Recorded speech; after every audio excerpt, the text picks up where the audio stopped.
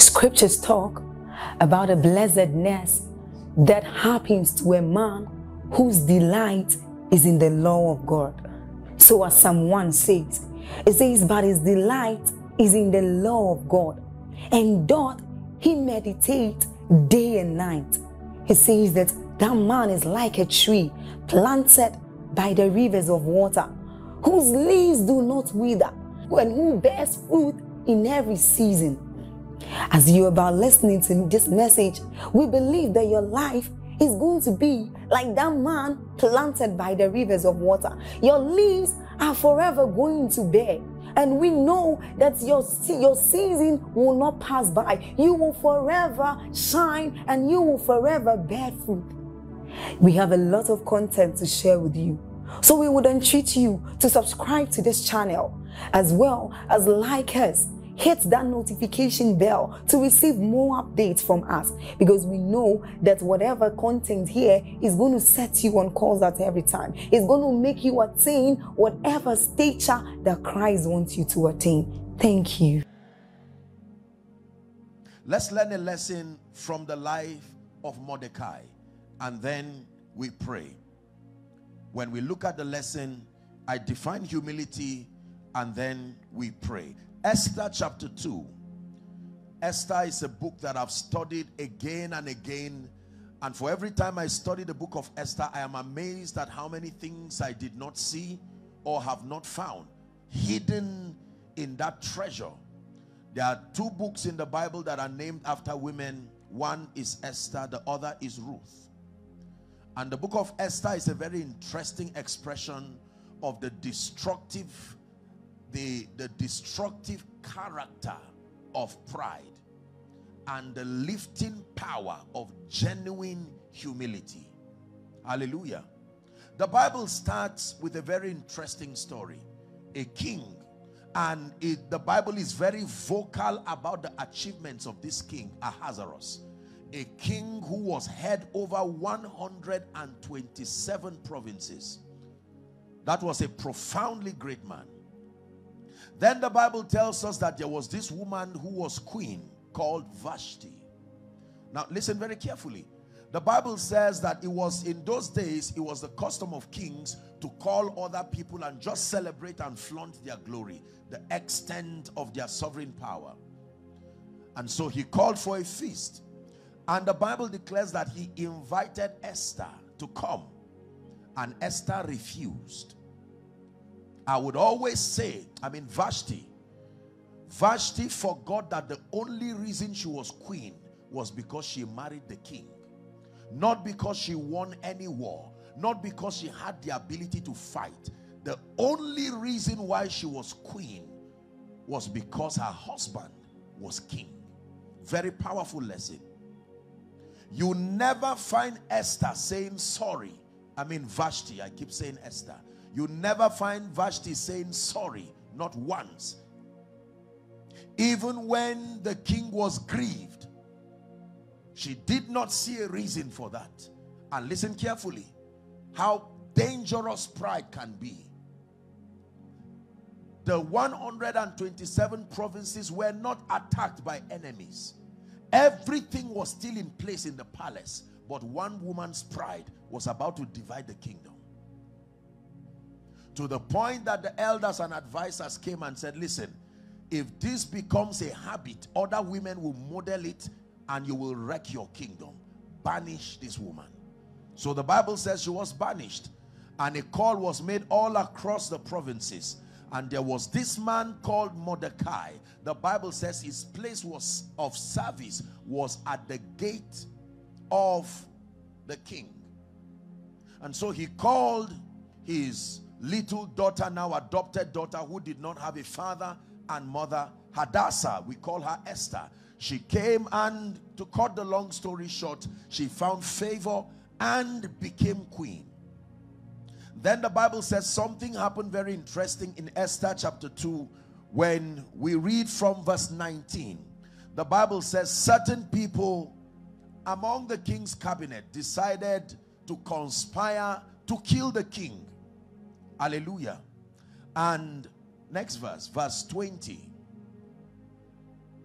Do we have verse 20? The Bible says that when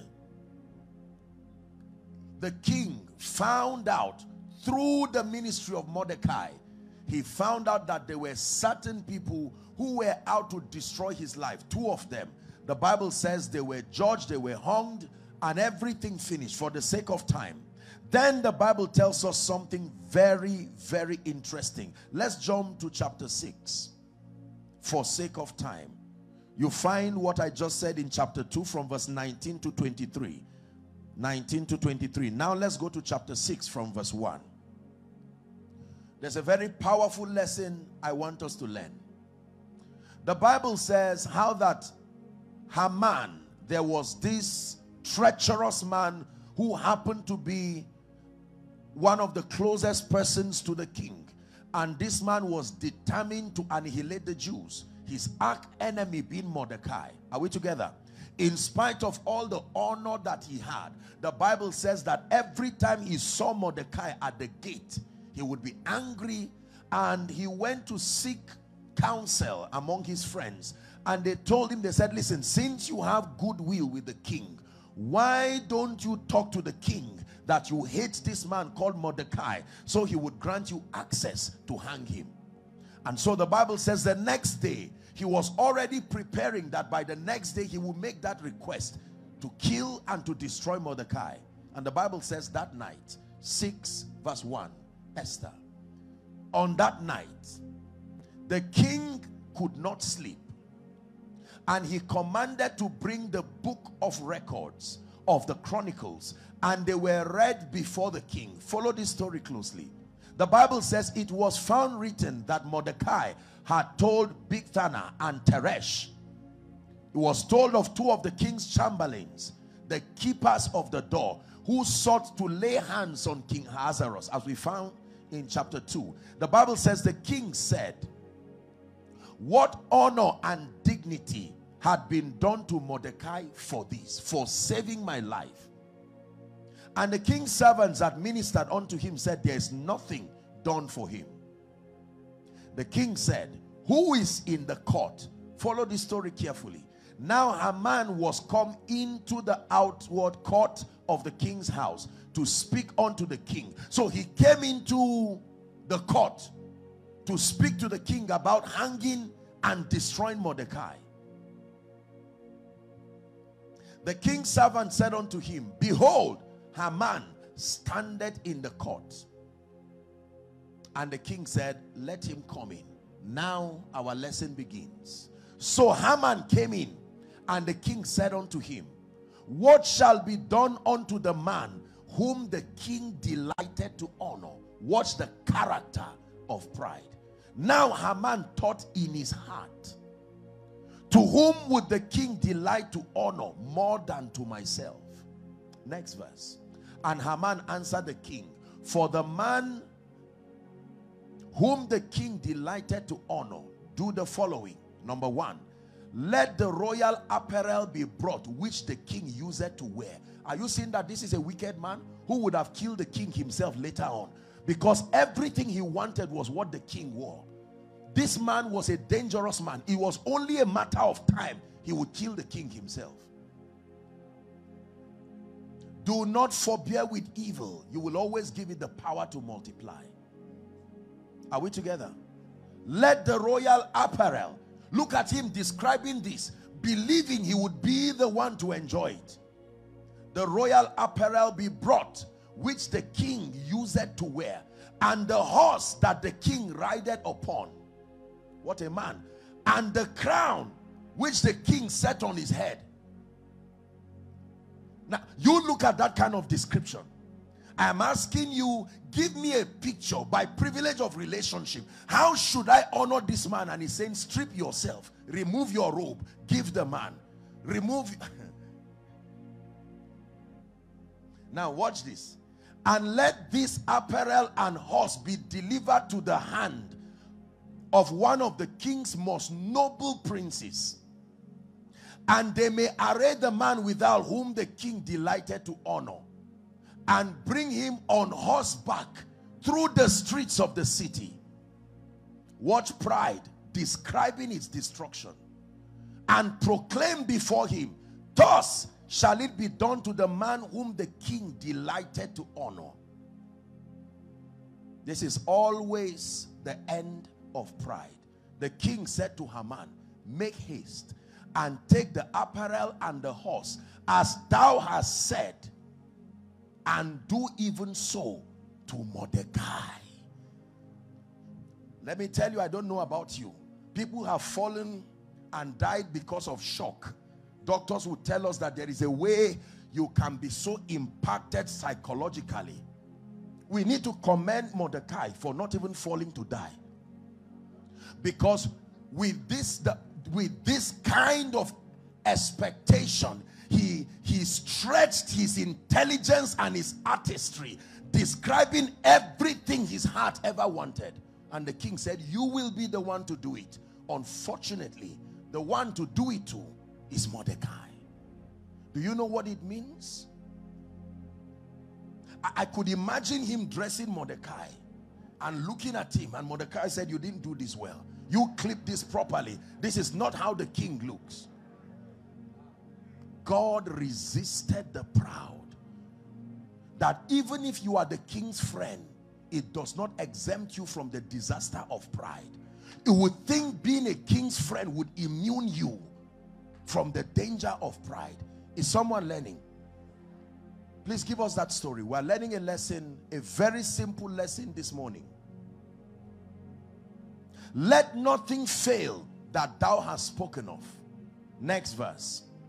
The Bible says, then took Haman the apparel in shame and sadness, and arrayed Mordecai, and brought him on the horseback through the street of the city, and proclaimed before him, thus shall be done to the man whom the king delighted to honor. Next verse.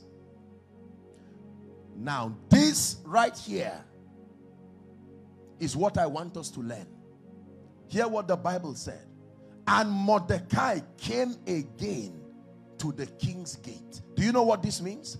After the entire honor, riding on the king's horse, with the king's crown, wearing the king's robe, with a loud ovation all over 127 provinces, you would think he would be too embarrassed to return back to his place of assignment. The Bible says when all that was done, he returned back to the gate.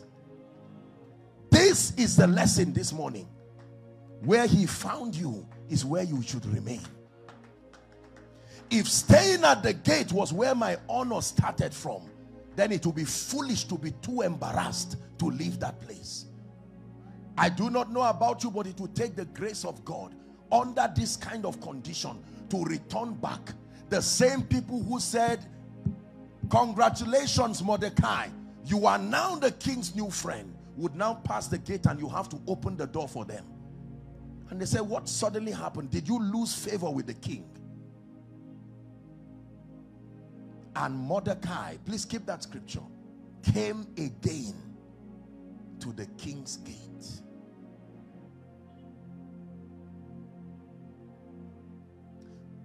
When God begins to lift you, when God begins to announce you, when God begins to promote you, when God begins to make your name great, learn a lesson from Haman and learn a lesson from Mordecai. Once upon a time, Haman was not the king's friend. There had to be a time in his life when he began to grow to the point where he was the king's friend, and he forgot. He forgot.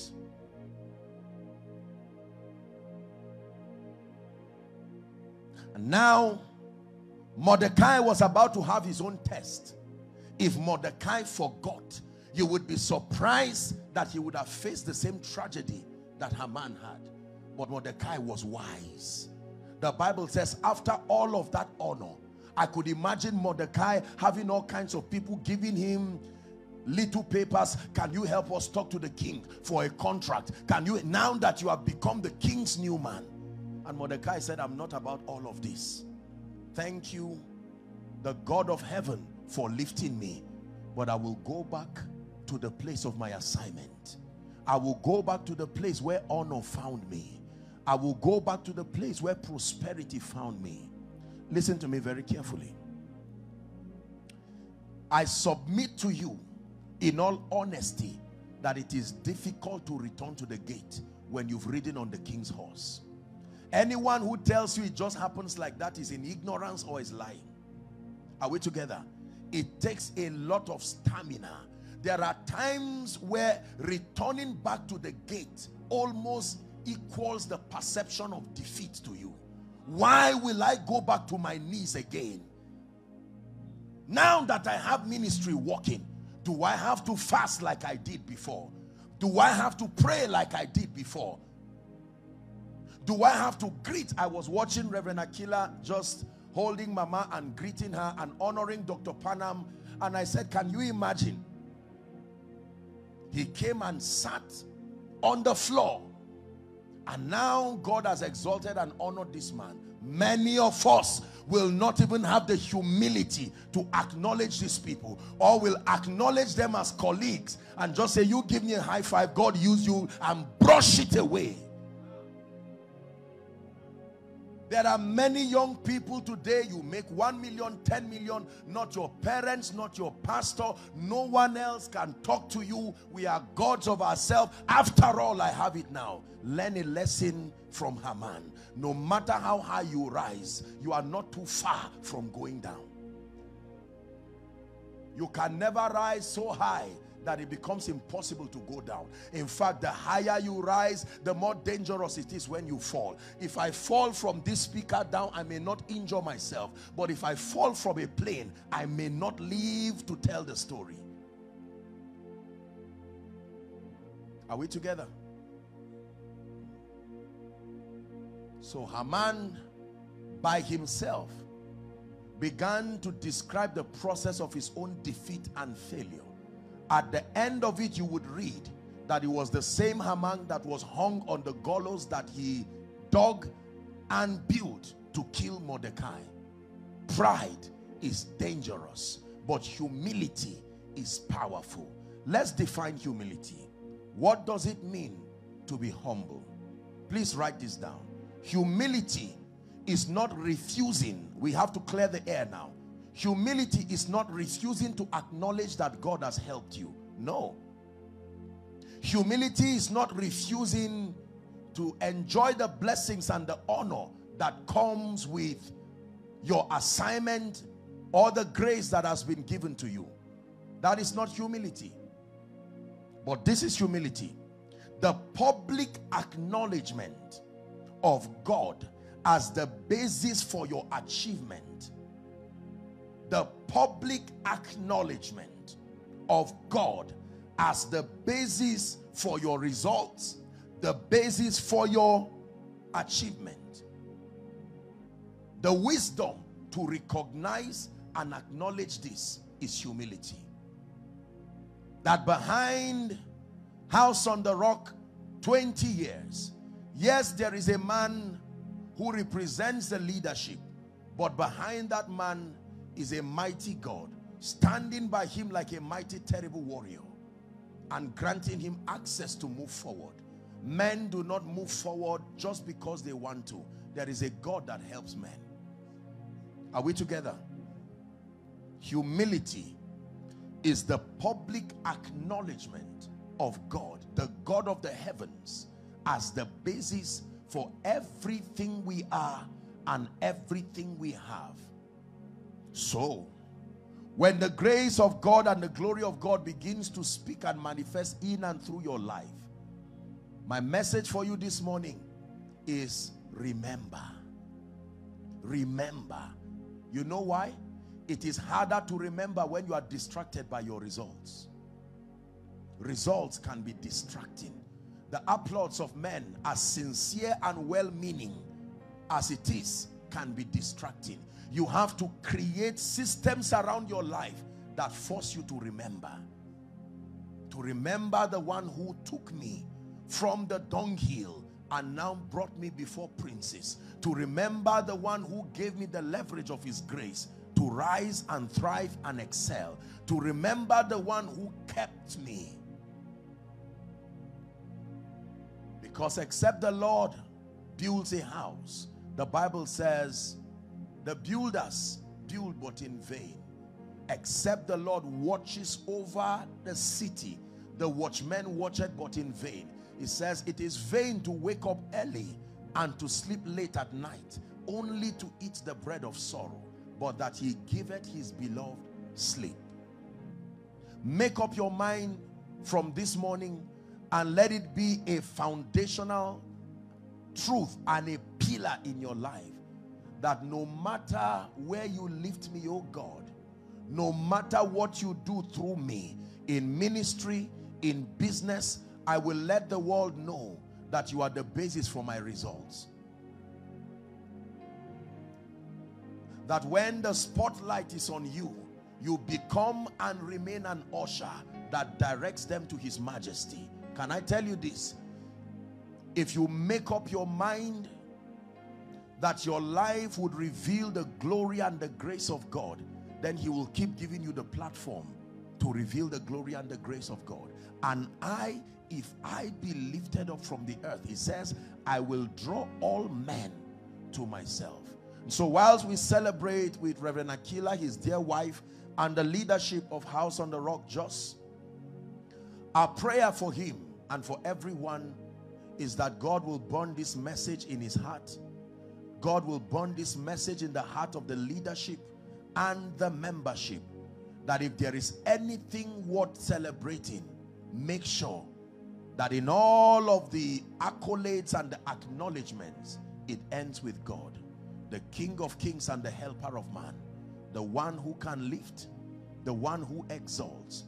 And to every man of God here, to everyone who has come to celebrate, it is an opportunity for you to search your own life and be very determined that for the rest of my life will reflect the glory of God, but that whilst he celebrates me and lifts me and gives me a chance to represent him to the nations, I will remain humble.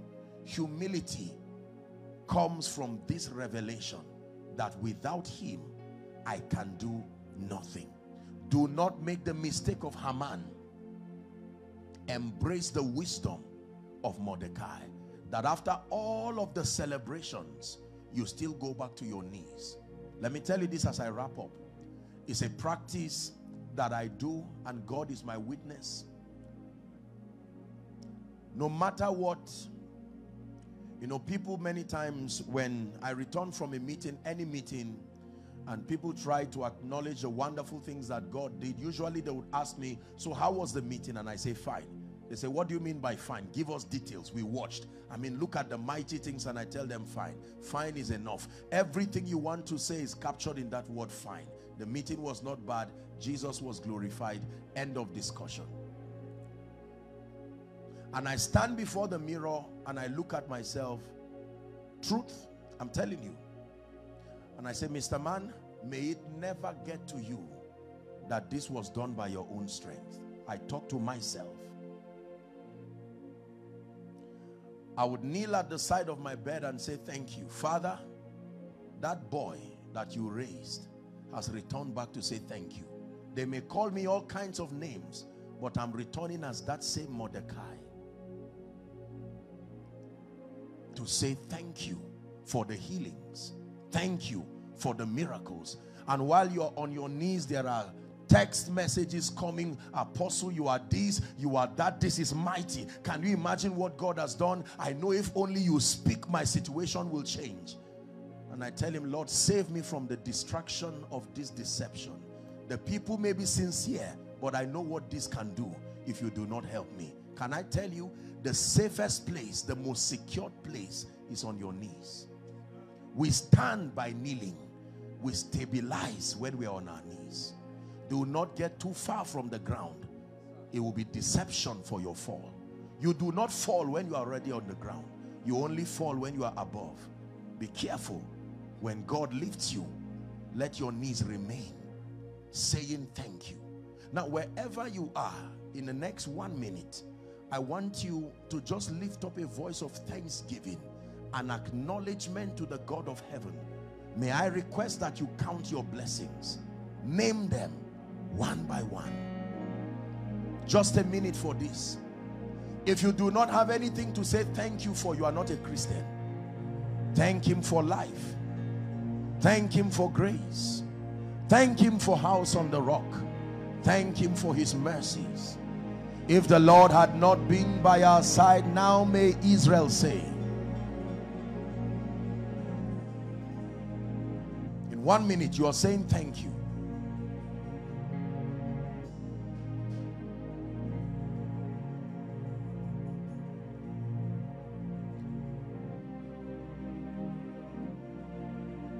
Savior,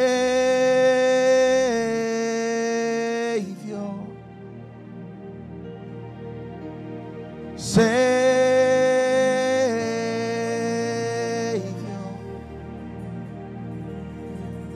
you're the Savior,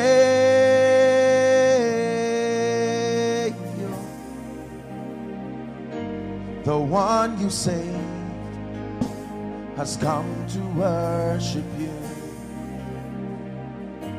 The one you saved has come to worship you. Helper,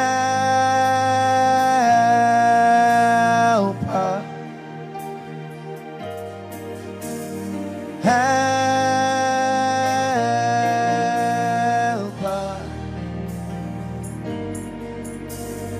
helper,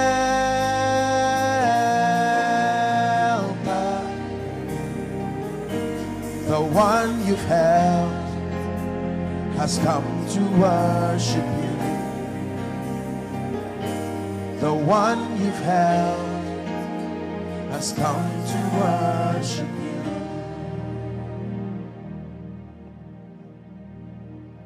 In my life, be glorified, be glorified.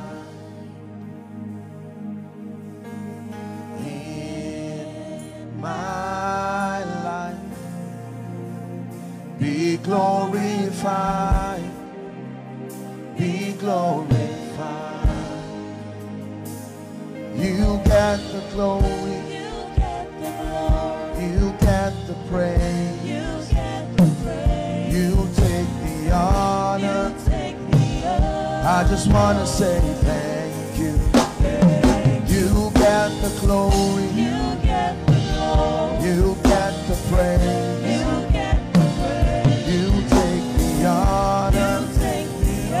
I just want to say thank you. So in my life,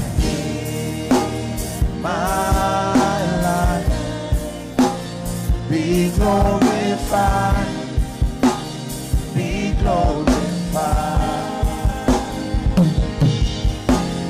In my life, be glorified, be glorified. Can you pray one more prayer? Ask for the grace to consistently acknowledge God in the presence of men as the basis for all that you are and all that you will become. Please lift your voice and pray. No matter what you do in and through my life, let it be clear to men that you are the doer. May I be vocal about it. May I be unashamed about it.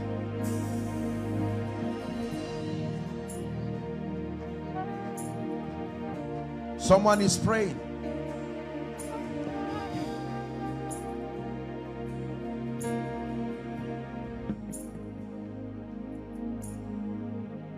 And with our hands lifted up, we will worship our King. And with our hands lifted up, we come before you rejoicing. With our hands lifted up to the sky, and the world wonders why. We just tell them we love it. Oh, we just tell them. Now in 1 minute, can you pray for Reverend Aquila? and his precious wife and the family. I was watching him while he stood here, and I was blessing the Lord for his life. He said, I thank my God always with every remembrance of you. That every time we remember him, it will be for good. Is someone praying for your pastor? Are you praying for this man of God? Cry from the depth of your heart. Continue to lift him, oh God, and show him mercy. Continue to lift his wife. Pray for his children. Pray for the family. Oh, let him escape as the bird from the snare of the fowler, from the deceitfulness of pride.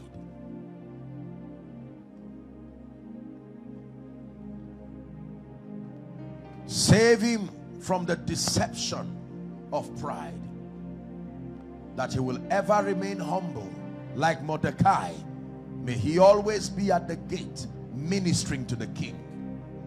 Even if and when he rides upon the horse of the king, even when he wears the robe of the king, even when he wears the crown of the king, may he return back to his place of assignment, his place of fellowship. Now pray for House on the Rock, Jos. Let it be from the depth of your heart. Lord, the staying power, that as you lift this ministry, as you lift this vision, grant them the grace to be and remain humble. Is someone praying? The grace to be and the grace to remain humble. For God himself resisted the proud, but he gives grace. Grace for greater glory he gives to the humble.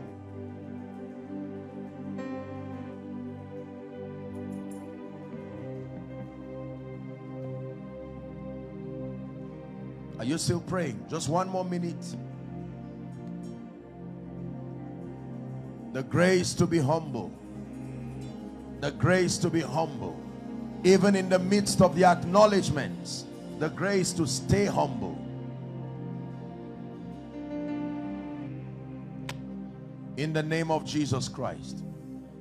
In the name of Jesus Christ. It is my prayer this morning that this would not just be an emotional message from a man of God. It is my prayer that you would add this and store this truth in your heart, and may it become a guiding principle for your life. It is a powerful secret that sustains grace, that sustains impact.